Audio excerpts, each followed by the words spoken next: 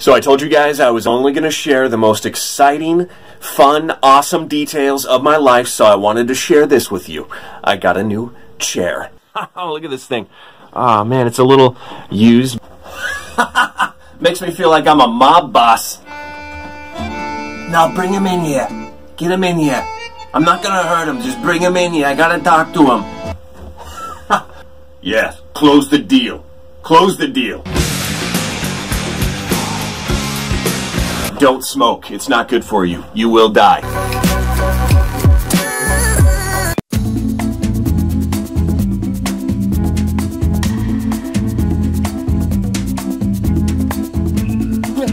Today's a big day today. I'm meeting up with some friends to go over our 2017 specific goals, what we want to accomplish this year.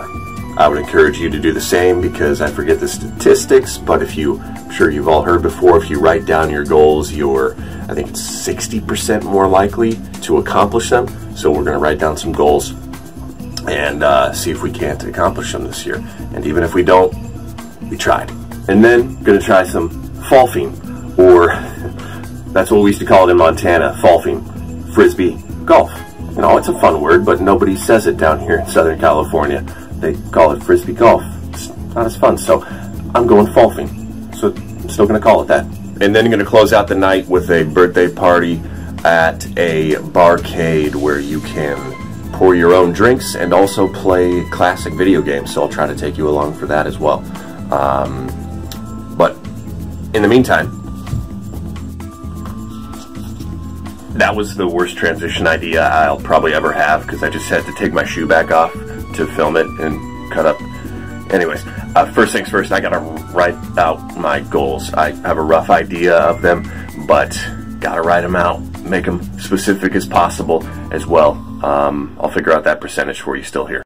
Okay, so I found it. Dr. Gail Matthews, psychology professor, gathered 260 people together, men and women all over the world, all walks of life, entrepreneurs, educators, healthcare professionals, divided them into two groups, those that wrote down their goals and those that did not. And she discovered those that write down their goals and dreams on a regular basis achieve those desires at significantly higher levels. In fact, 42% more likely to achieve your goals and dreams simply by writing them down on a regular basis. So how can we afford not to write down our goals? That's what I'm going to do right now, and I would encourage you to do the same.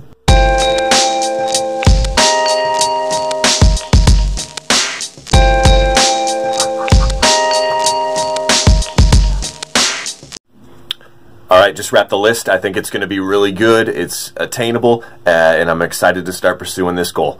Let me know what you guys think. There it is, 2017.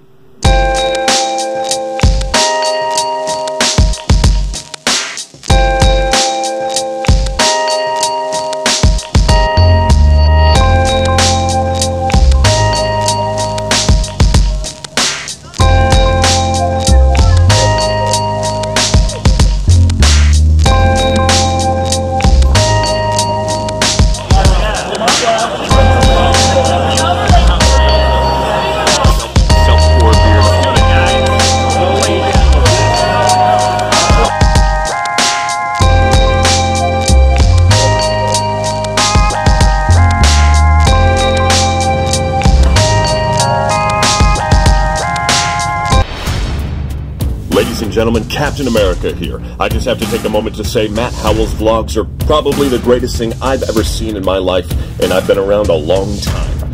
Until next time, Avengers, assemble! Huh. Oh, thank you, Captain America. My first testimonial.